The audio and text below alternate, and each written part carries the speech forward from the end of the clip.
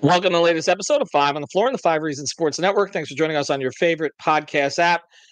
Google Podcast is going away. If you're Android, we recommend that you switch to Spotify. Also, check us out, of course, on Apple Podcasts, Red Circle, and the Five Reasons YouTube channel. Make sure you hit like, subscribe, and turn the notifications on. Also, check out Off the Floor. That's our new Discord server, 10 different channels. We're following the NCAA tournament on there. Of course, following the Heat. That's where you get direct Q&As with us, host updates, and again, lots of time to converse with fellow Heat fans away from Twitter. So check it out, Off the Floor, $2.99 per month, and you get access to everything. Link right here in the description on the podcast feed, as well as on the YouTube channel. Also, check out the great sponsors of the Five Reasons Sports Network.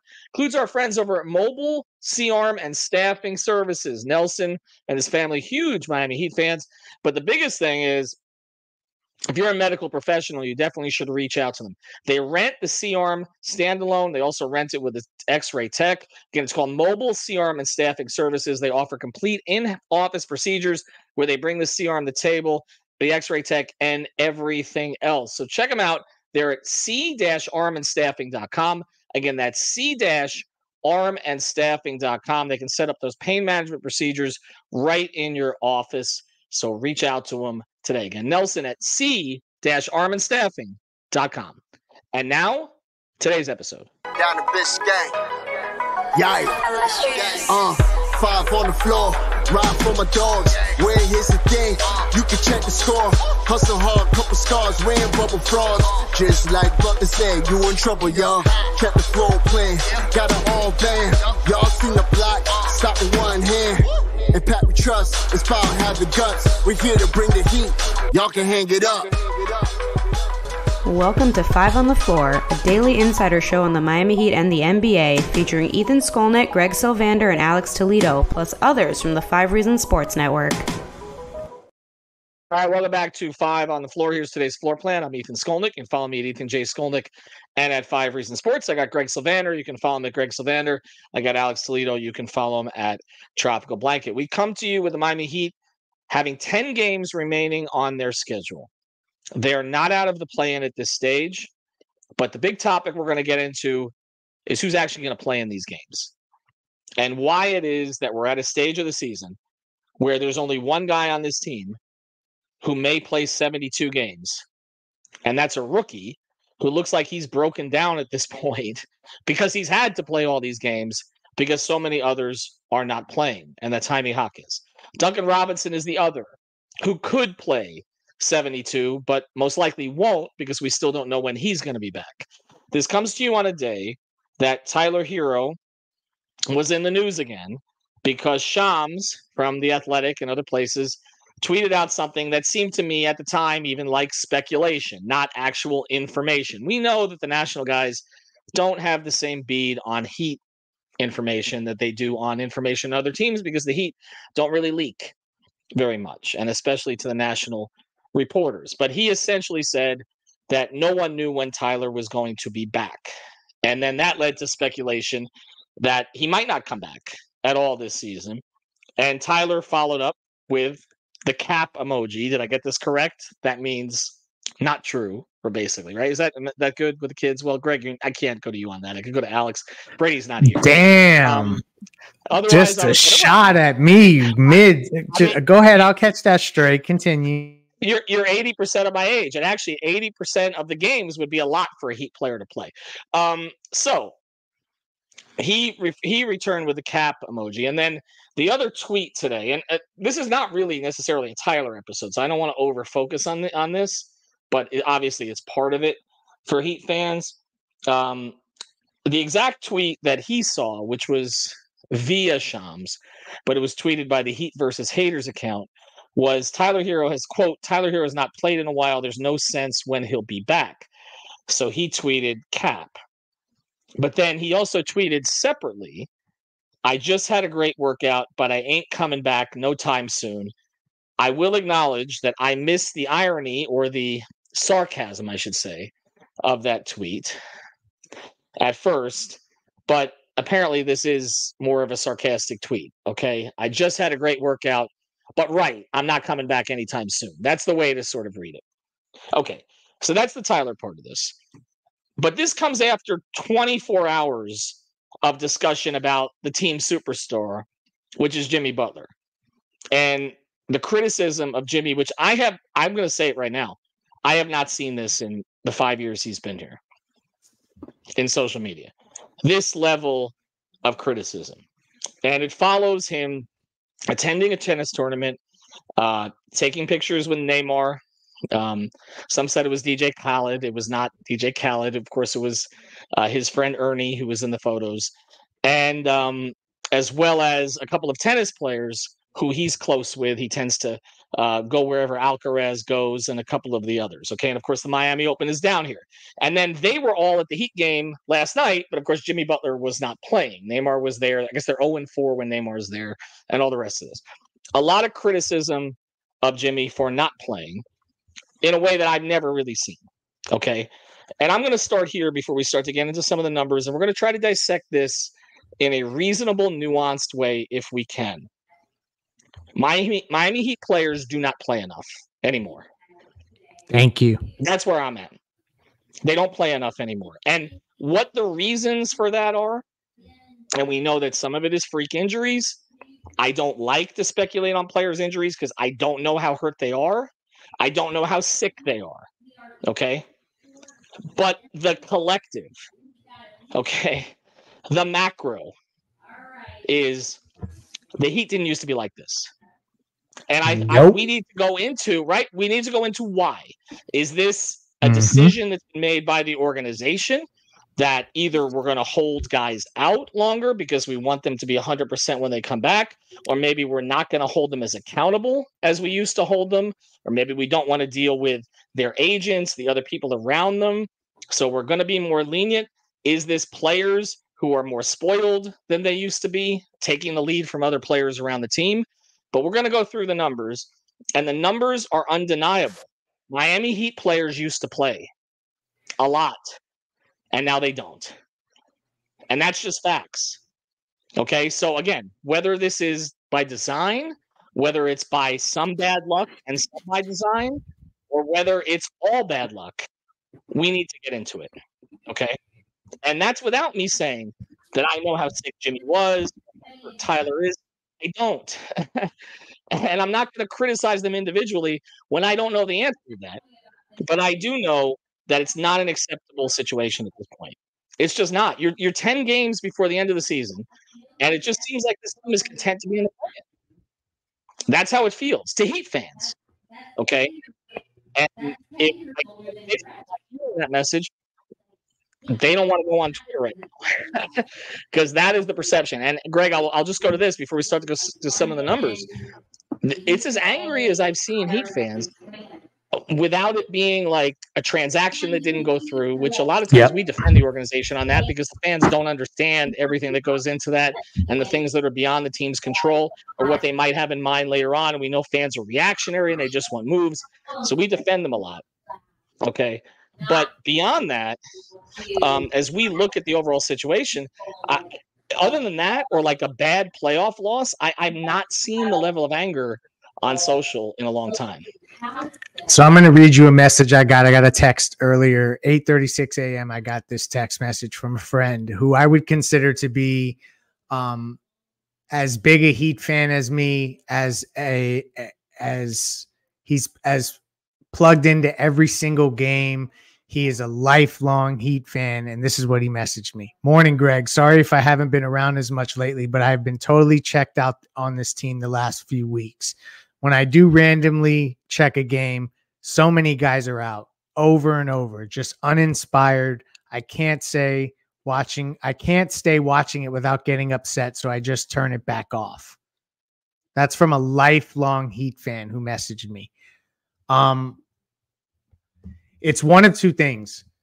It's either this is strategic and all of the load management is top-down strategic, although I don't know how much of it that's what it is. Or we have a group of players that have taken this to an extreme, and maybe there's a bit of luck involved as well. I think we should acknowledge that. but it's unacceptable and it's not sustainable. You can't be a high-level team. Go look around the league at all the teams in the top seeds. They don't have guys with only 50 games played so far with 10 games to go. Like, there's just not a ton of that. So this is something we'll dissect and we'll get into the numbers. But I will say that when Jimmy missed that game last night, the Heat fans, there was a shift in consciousness. That's all I'll say, that I have not seen from the fan base yet. And there was something about Jimmy missing that particular game and the optics of him being where he was the night before that matter. It's the Golden State Warriors. Like, people come to town to see, like, we got our guy, Dan Healy, who flies all the way across the country, across the pond to come and watch the Heat. And that's a game where you got Steph in the building and Jimmy doesn't play. And you saw where he was the day before. The optics of it don't look good. I don't want to speculate beyond that. The optics of it don't look good. And the team has kind of followed suit. And that's a weird place to be when there's only a couple guys leading by example, Bam and Duncan being primarily those two, and then the rook Jaime, where they're available most of the time. Bam probably can get to what, 70, 71 games maybe. So I consider that to be pretty available. Other than that, it's been a complete mixed bag, and the fans are feeling it right now. Yeah, and again, we're going to get to the numbers on all that as we go forward. But Alex, I'll go to you on this.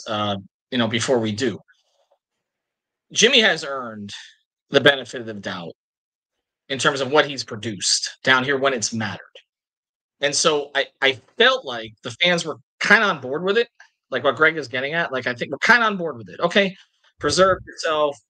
You don't need to play 70, 75 games. Give us 60 to 65 strong games. And I think that's why it hit yesterday. Part of it is the optics of photos and attendance. Remember, look, guys get sick overnight. Okay, it happens. It doesn't necessarily mean he was out partying.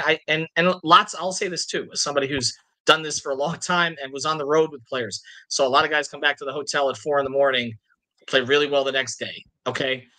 So I don't get into all of that. Okay. And for some of those who are critical of Jimmy for being in movies, or now like he has 10 different commercials and all the rest of this, I don't care what they do on their off days. There are a lot worse things to be doing than to be on a movie set, okay, or to be even recording a commercial for 6-7 hours. Okay. As long as he's working on his craft enough, he's getting the proper rest for him, that's fine.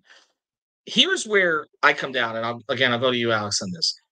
If he's going to play 60 games, play them pedal to the metal. And I think that's where, for me, this has gone off the path a little bit this year, because in a lot of the marquee games we talked about this year, and this team is now, by the way, 0-9 as a home underdog. That means when they play good teams in what should be a favorable place for them to play, they lose. And some of them he hasn't played, and some of them he just hasn't played with high intensity. And I kind of feel like if he had played the games against Boston and Milwaukee and the others with high intensity, people wouldn't care as much when he misses a game here or there, because he's had legitimate reasons for missing a lot of them, right? Or maybe even all of them.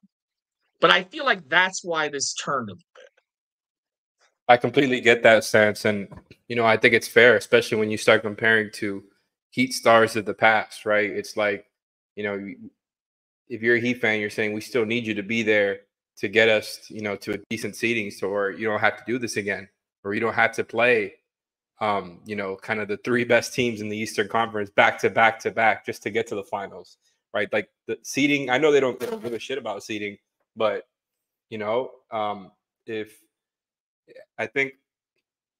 the NBA regular season hasn't been so de-emphasized over the years, right, this would be a different story. They might be like the 4 seed right now or 5 seed. I just think it's gotten to that point where, as time has gone by, like I think the Heat do, like Jimmy and the Heat do it like more than other teams, but it really feels like a league-wide pattern. So like I agree with you that, no other team has like their stars missing that many games.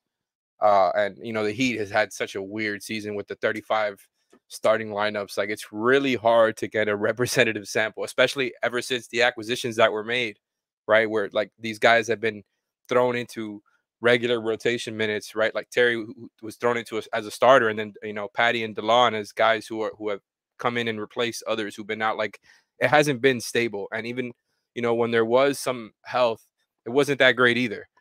And so it's hard to look at it like they're a contender, everything's fine, you give them the benefit of the doubt. I give Jimmy the benefit of the doubt because we've seen this before. But when it comes to the Heat, it's like I can see the vision for who they want to be, but there has been no consistency. There's been no stability, right? And Jimmy has been kind of the guy who set the tone for that. And like you said, Ethan, I'm not gonna speculate on how hurt a guy is or how sick a guy is, and I just roll my eyes at the whole like, oh, Jimmy was out at the U.S. Open. Oh, Jimmy has a life outside of basketball. He's told you this a million times. This is the worst kept secret. It's not a secret at all. Like, I understand people don't like it when you see like a guy miss a game after being out at the U.S. Open. I don't know what to tell you, man. Like, this is kind of the trend with the NBA at this point. It's like, if he's actually sick, which I'm not gonna say he isn't, then it's perfectly reasonable to sit. I wasn't upset at them for losing that game last night the way they did, where they just kind of ran out of gas, which makes perfect sense when you look at all the guys they're missing, most of their offense, right? But Jimmy has been the one, again, who has set this tone where it's like you said, Ethan, even when you do play, it's not balls to the wall, pedal to the metal. And I just think that's kind of the product of the NBA that we live in now, where it's like, okay, you're not going to shorten the season because you want to milk all this money. Well, we're going to be like conservative, right? And I'm not talking about Jimmy by himself. I just mean around the league. And like I said, Jimmy does it more, but we're going to be conservative with the way we are. It's like, we're not going to play through injury for regular season matchups, for TNT matchups. I think everything has been, winning in the playoffs is what matters. That is all that matters. That's what we've talked about for years and years and years. That's how the players feel. That's how coaches feel. This is kind of the reality of that. It's like they want to make sure that, they're on like a maintenance plan, it feels like, to make sure that they're good to go for the playoffs. And it's really hard to feel like that's not happening with the Heat right now when we've seen it play out in other seasons where it's like Jimmy is just kind of like, he's playing well. He's still like a top 20 player when he's out there for the most part. He has some bad games here and there, but he turns it up to a different level in the playoffs. I think that's hard to replicate year after year as you get older. But I think he's doing this because he's getting older and he's played so many long playoff runs already. Well, and others are saying he does it because they didn't give him enough help. I mean, that's another conversation. Like, and again, there are a lot of reasons to kind of look at here. And, some have said, okay, let me just throw them out here before we go forward, because I do want to get to the numbers, because the numbers are startling. If you want to get into a lot of these things being freak injuries, okay, which I've talked about with Tyler many times, right? Or stepping on a foot or something like that. That does not explain.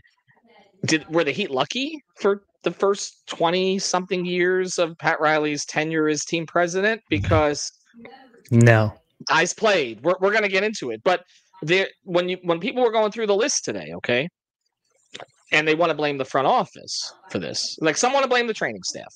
Some want to blame the front office. Some want to blame the players, right? Some want to blame a black cloud over the arena or whatever it is, okay? But some are saying, okay, if you didn't have such an undersized team that had to work so hard, that maybe you wouldn't have some of these injuries. In some cases, it's, well, the team practices too hard. I can tell you that's not the case anymore. Okay, like that is not – okay, Pat Riley had these guys working after back-to-backs for 6 hours, okay? And again, I was there at LaSalle waiting for them to come out, okay? And then they played the next day, okay? And he played an 8-man rotation. So that's just not. And there are some who believe, actually, and I've actually heard this from credible NBA people, including some associated with the Heat, who think that the lack of practicing these days has contributed to more injuries. Okay, like they've eliminated a lot of these back-to-backs, but it's changed kind of the practice schedule in some ways, and that the guys are not as conditioned maybe as they used to be, at least for game action, because they're not getting in the work and practice that they used to. And again, that's league-wide. That's not just here. But that is a philosophical change, and some of it has been caused by the players and their agents, and a conscious decision that we're going to preserve ourselves for later. But I can tell you, this was not the organizational philosophy before. This organization would go for the 1 seed. That's the way they were wired. And we were critical of it, Greg. Again, before we're going to go to break here in a second to get into some of the numbers. But the criticism of Riley way back was he worked him too hard, he practiced him too hard, he ran him into the ground as a 1 or 2 seed, and then they lost to the Knicks, right? Yep. They would always be short on every shot in the playoffs because you felt like they had been worked too hard, and they always were a top seed. Like that was the reoccurring theme, and they always had the best defense in the league. And they, you saw that all season long consistently, and everyone from PJ Brown on. PJ may have played 81 games in all of those runs, like over and over and over. He did. Like, he did. You know who else did during the Big Three runs? Mario Chalmers. Yep. Always out there. Norris Cole, always out there. Not just the younger players either.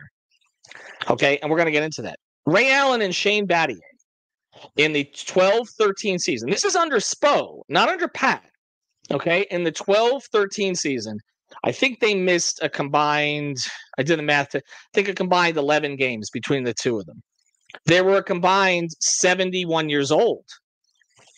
Ray Allen and Shane Battier in the 12-13 season. It's not just an age thing. Okay, so after the break, we'll get into some of those numbers. And then again, I'm willing to take all opinions on this of why this is happening. I just keep coming back to the same point. It's not, the fans are tired of it, I think. Okay, and the only way that this is going to be validated is if they have another run like they had last year. And I don't know right now that any of us see that coming. All right, we'll get to that in a minute. But first, a word from one of our great new sponsors. Hey, it's Ethan Skolnick for the 5 Reasons Sports Network. We've got a great new sponsor that fits with us perfectly. It's called jerseys305.com. That's jerseys305.com. This is your home for dead stock and vintage jerseys from the Heat, Panthers, Dolphins, Marlins, and the other local teams. Their mission was born from a passion for wearing jerseys of the old styles and the past players. Jerseys 305 aims to make every fan stand out from the crowd with unique pieces that you don't commonly see anymore. Maybe 10, 15, 20 years ago, but not today. And Jerseys 305 was created by the fans, for the fans. They're diehards just like you. In fact, they're probably listening to this episode right now. So check them out, Jerseys 305, their partnership with 5 Reasons Sports, celebrating with a 10% discount on the next purchase using the code 5 at checkout. Unlock your exclusive savings on the entire vintage collection.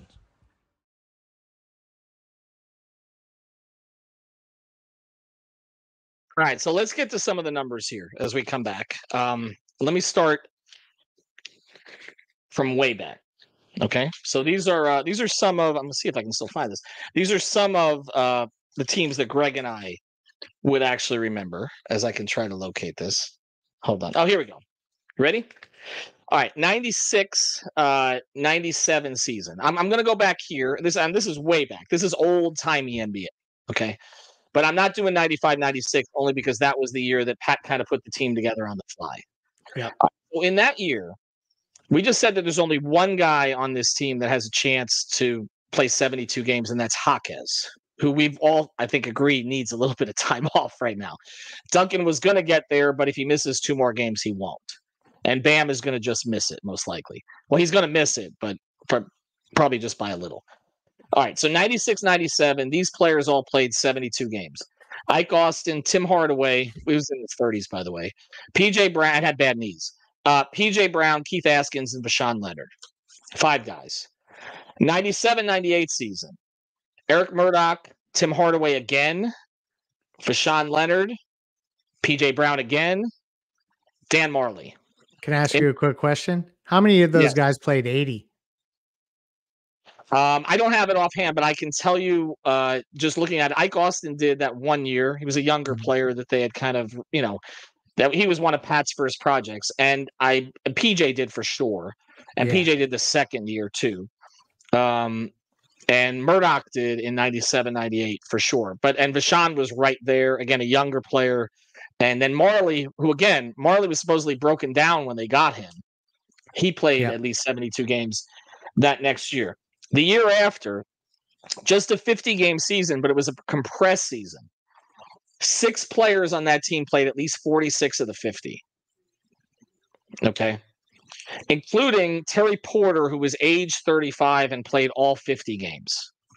All right. So that's old school Riley, crazy ass, long practices, right?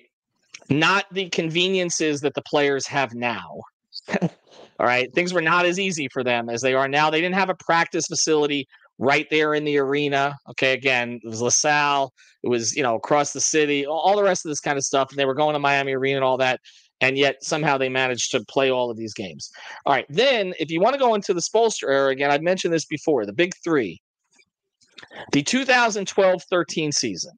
This is where it gets interesting. These guys all played at least 72 games. Norris Cole, Ray Allen at age 37. Mario Chalmers, LeBron James, who did not take games off. Did not. Had to be forced to take games off. Udonis Haslem, Chris Bosh, Shane Battier at age 34. Dwayne Wade did not. He played 69, and everybody complained he didn't play enough. Nice. And the other one, thank you. And the other one, and this is why I say it's actually 8 of 9 who did, because Birdman played 44 games after his acquisition. He was obviously on a pace to play way over the 72 if he'd been with the Heat the whole time. So you're really talking about 8 of their 9 rotation players played at least 72 games. And the only one who didn't was Dwayne, who missed 13. And again, there was a lot of criticism of Dwayne, not so much that year, but there was some, but the year after, of course, for not playing enough. And then if we want to go, and then let's go into the post-LeBron era, okay? 14-15, they had a rough season. We know about that. They only had 2 guys play 72, which was Chalmers and Deng. 15-16, all of these guys played at least 72. Winslow, Deng, Wade, Whiteside. He played. Dragic. Year after, 16-17. Magruder. This is the year they came back from 11-30. Magruder. For the 30-11 run. Magruder, Whiteside, James Johnson, Dragic, Tyler Johnson. 5 guys. 17-18 season. Jay Rich, Ellington, Olynyk, James Johnson, Tyler Johnson. 5 guys played at least 72 games. Bam, I guess that was his rookie season, played 69, probably would have played the full 82. I think there were actually some games he was held out. I don't even remember if that was injury related. So that's 5 guys, could have been 6. 18-19 season. Bam, KO, Josh Richardson, Hassan again, and Dwayne Wade at age 37 with a 29% usage, okay, which would be the same as Tyler's on this team. Played 72 games. Age 37. After the knee injuries, after everything. Now, I didn't play heavy minutes like he used to, but he played a big role on that team. Okay. So that's 18-19. Then we get into the COVID period. And see, I think this is the thing that's not talked about enough. I think that changed the way that some teams operated. It was such a weird season. We had situations where guys were in, they were out, then they had the long break. So it's hard to really measure it because, again, there was like 3 months off in the middle of it. But I'm going to give this a 64-game prorate because they played 73 games. So that's equivalent to playing 72 over 82. Duncan, Bam, Nunn, and KO all played to that level. 2021. That's a drop off, though. It's a drop off. No, and that exactly. And then I'm going to now 72 game season in 2021, 64 game prorate, Duncan and Bam. That was it. Okay. Iggy just missed. 21-22. Back to a 72 game season. Back to 82. I'm sorry. On the Duncan was the only one who played 72 games. PJ Tucker, at his age, played 71. Last year, Strus and Bam played 72. Caleb played 71. And now this year, they may get 1. So we have started to see it tail off. Do you think it changes? Do you think it ever goes the other way again?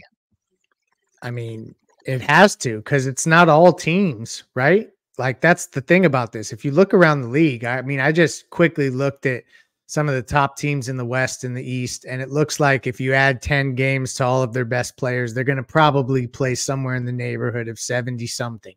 And to me, that's like being available. And I know that's my arbitrary ruling there, but that's just what I'm going with. So for the Heat, it does look like it's been something that has kind of haunted them since the pandemic. And I don't understand why that is. Like, what, there's no probably correlation directly to that. That's not what I'm inferring at all. It's more of that, just like what has happened there. And to this point, like, this season is different because things are normal now. And so, like, to me, this one is a little different. It hurts more. It sticks out like a sore thumb more. And to me, it looks like all that culture stuff that they've been talking. I mean, it looks a little weird when you can't get guys out on the court. I mean, you had guys, LeBron, who people have always said, you know, never fully bought in because he always wanted to do bigger and better things, all led by himself, or whatever the narrative is on him. He was available. You could not talk him out of playing. And like, there's a certain level of that's missing. And you can't quantify it, but it matters, because for you to say that Dwayne in his age 37 season played 72 games and we're going to have no guys really be able to crawl to that other than the ones you mentioned, that's glaring. Like, that slaps a fan right in the face. Like, is the farewell tour that big of a driver over a run towards a championship? Because like, that's what everyone's goal is, right? So to me, it leaves a sour taste in the mouth for sure. So let me ask you this, Alex. Greg mentioned the Heat culture thing, right? And one of the lines in there is best conditioned, right? Best conditioned. It's right there. Okay. So we have enough. No, I want to get to that, because I feel like the Heat culture philosophy has shifted from best conditions, so we're going to practice the hardest, be out there the longest, people are going to play, we're going to show up, we're going to outlast everybody, right? Like, that's the thing. We're going to drive towards it. It has shifted to the three words that I've used to praise Eric Spoelstra a lot, because he embodies this, and this is the one. We have enough. Exactly what you said, right? This has become the Heat culture philosophy. We have enough. Yes, we're shorthanded. No, not everybody's playing. It's not necessarily necessary, because we have enough. Next man will step up. We'll do some of the things that the other guy did. We'll gut it out. We'll grit it out. We'll play it in the mud, right? Our 12th guy on the roster will give us what the third guy on the roster was going to give us, and we're still going to get wins anyway. And that is a redeeming thing. Like, to say we have enough, it's much better than Doc Rivers saying, I don't have enough because I had a long flight. Okay? Like, I'd much prefer the Eric Spoelstra philosophy. But we've talked about this in other areas when we've talked about personnel and personnel acquisition, that the fact that they have a coach now who is so good at what he does and making more with less. At first, we were talking about it, and okay, they don't need to get other stars because, you know, he'll find the next Max Strus, he'll find this guy, he'll find that guy, along with, you know, the others who are good at, you know, talent procurement in the organization or scouting and all the rest of that. But now it almost seems like it's almost like setting, like you're playing Madden, okay, and you set it on like the hardest level just to make it as difficult, you know, give me more challenges. That kind of feels like the Heat culture now. Is the we have enough, not necessarily the best conditioned, right? Has it switched? I mean, it feel that way, but go ahead, Leif. No, you go. No, finish what you were saying though. Well, now I forgot the question, so you have to go. Well, I mean, I don't know if we have enough here. Let's go. You guys are to me, like, can speak more to whether or not that has changed, but it does very much feel like we have enough, you know, kind of blankets everything else. And I get why, because it's like, we're never, like you said, you don't want to be the ones out there talking to the media about, oh, we're missing this guy and this guy. Like, we already know that. Like, that doesn't need to be explained to media members. That doesn't need to be explained to fans. So them just taking it the kind of the public image, and I know not that they don't treat it that way, internally as well, but them taking that, image, to me, is just smart PR. It's just like, forget all that. We're out here to compete. We don't care how many people are out. We have other guys who can step up. I completely get it. But now it's gotten to the point where I just don't think people agree, right? And I know, like, whether or not people agree, that the Heat don't care. Spo doesn't care. Jimmy doesn't care. They don't hear that stuff. They don't hear. They block out all the noise. They'll tell you that game in, game out. If you ask them about what other people are talking about, like, they don't care. But like, their belief that they'll be able to be okay in the playoffs, I think that's kind of where that line's been drawn, because a lot of people are like, you sure you can do that again? Or are you absolutely sure? Because, yeah, it is a different roster. It feels like a deeper roster than last year if you just go through the names. But like I said before, there's been no consistency, no foundation. And to me, the biggest difference with, like, this year between other years where Jimmy, has quote unquote coasted, I don't really believe he's not trying. I just don't think he tries as hard as he does during the playoffs. I think that the biggest difference this year is that usually at this time of year, Jimmy's already doing that stuff. And, like, Correct. You kind of forget, right? Like, it even happened as far back as the first couple of seasons here. Like, that Jim VP stuff, he wasn't playing at a Jim VP level the first half of that season. And I know, like, he played amazing in the second half, and people forgot. Same thing has happened kind of every other year. Like, he's all right in the first half, turns it up in the second half, and ramps up towards the playoffs. That Jimmy calendar has been right year after year, except this year. We thought it was happening there in February, and then it's just kind of tailed off a little bit. And I just think it's a more extreme version of what he's done in the past. And I also think it's got to do with the wear and tear. I think that's also, like, a huge difference between, some of the other examples when you're just going back to comparing the Heat players like you guys were. I think, shout out to LeBron and Wade for being as available as they were, playing through injury, all that. I think it's clear that stuff has changed within the last decade, league-wide. To me, that sucks. The fact that it's changed sucks. And they're not going to shorten the season, so it's like they have to find a way to elongate their careers. And I think this is the compromise. It's like, you don't know night to night if you're going to see these guys. Well, that's true, but it does feel like the bar has changed here, in the sense of, like, I remember having these debates when, like, the Heat were in a certain position, like, should they go for the 1 seed? And it was like, okay, do they really need home court throughout the playoffs, or even during the Big Three era, which obviously a more talented team than this, okay? But during the Big Three era, it was like, well, not necessarily. Like, you've got LeBron, okay, and you got Dwayne in some piece, right? And you got Chris home court in the first couple of rounds. No, but they didn't always. Well, no, that's what I'm gonna get to. They didn't have home court down the line. Like, they beat Indiana Indiana was a 1 seed 1 year. Chicago was a 1 seed 1 year. And we were always having these conversations. And this goes all the way back to Shaq being here, whether it was important to be a 1 seed. Correct. And Shaq, I used to downplay that stuff. And I remember that there was pushback about that from, because Pat believed in going for it at that point. And of course, if you remember, they were not the 1 seed in 05-06. I mean, they had that kind of choppy season, and they had to they had to beat Detroit, as a road team in the Eastern Conference Finals. But we've shifted now from, do you need the 1 seed, so do you need home court throughout the entire Eastern Conference, to, like, I mean, this isn't a conversation about the 1 seed. This is a conversation about just being a playoff team. Like, because as you're a play-in team, you are not a playoff team. Like, you're literally on the outside looking in, trying to scrape your way in. And I don't have faith in this team in a 1-game scenario at home from what I've seen lately. I mean, would they even be a home favorite in a 7-8 game against a Philadelphia team with Embiid? No.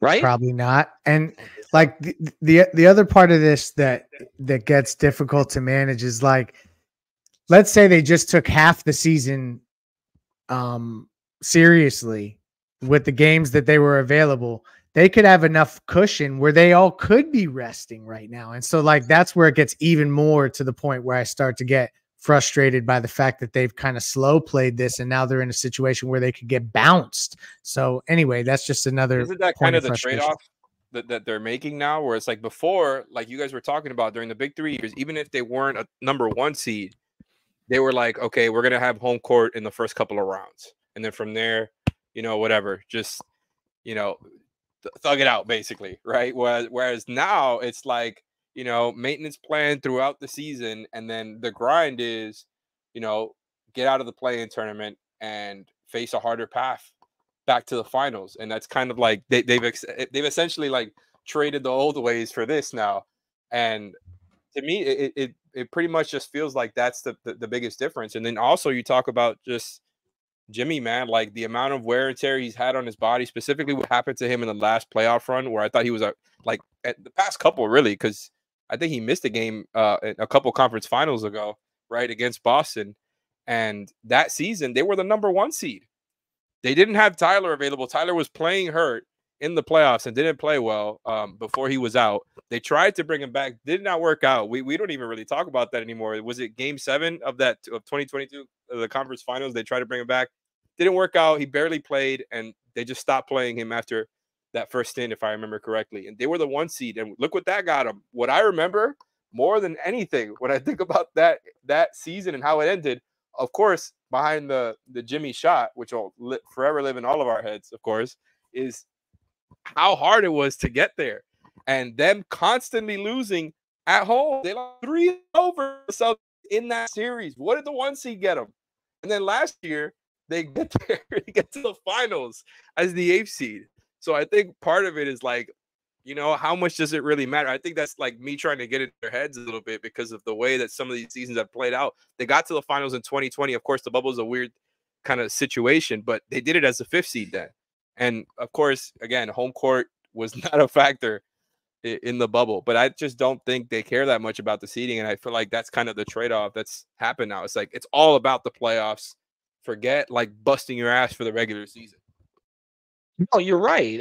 That has been a part of the trade-off, but it's a stark difference to say, okay, we're comfortable being the #2 seed, and we'll have to play 1 road series, perhaps, or start 1 series on the road in the Eastern playoffs, as opposed to we're comfortable in the play-in, where we have to win a home play-in game just to get in, and if we don't, we've got to win another play-in game.